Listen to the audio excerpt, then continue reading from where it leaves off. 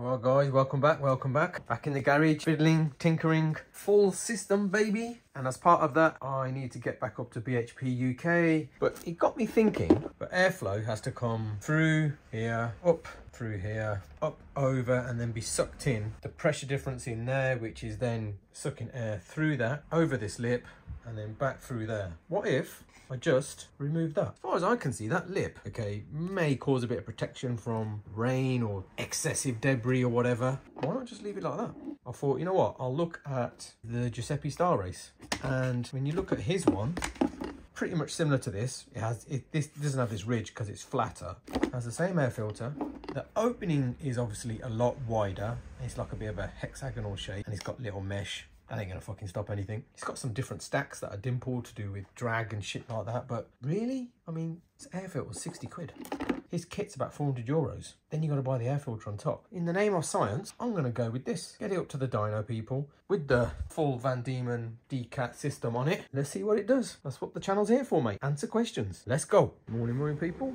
Yes, full titanium systems on. The wheels are still blinging. Back here at BHP UK to get the bike on the dyno again. Just give it a health check, see if it needs any tweaks. Cal's in there already, sorting it out. So let's see how this goes. Yes, man, look at this. Things are moving on, man. We've got this little portable plug-in. Plug it into here, none of that ECU stuff off. So this should be a lot faster. I think we're going to try and use the O2 blanking plug, the extra one that comes in the TI system, to get some extra readings and data. First one is in. This is the rear cylinder, the back cylinder. So we get some data out of that. We'll do the front one in a minute. The front one plugged in. And obviously these run down into here.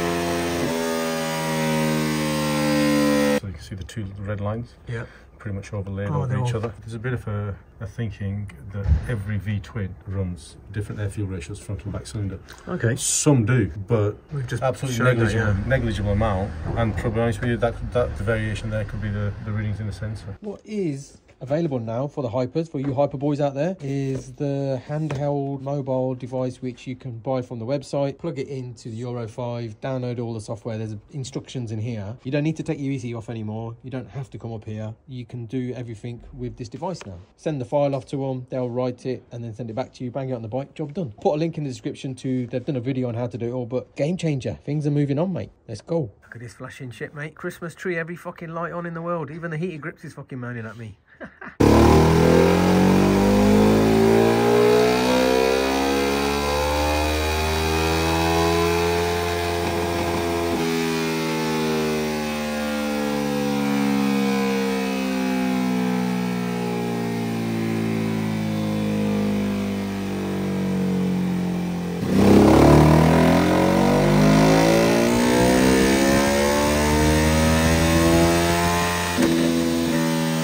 One advantage of coming here is fucking nicely blued off my pipes. I don't have to tank it around Wales anymore.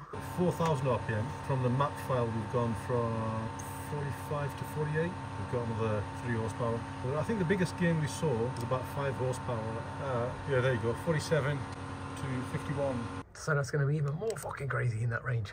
Anything from sort of like 3,000 revs up to just under 6, you've gained a little lump of power, haven't you?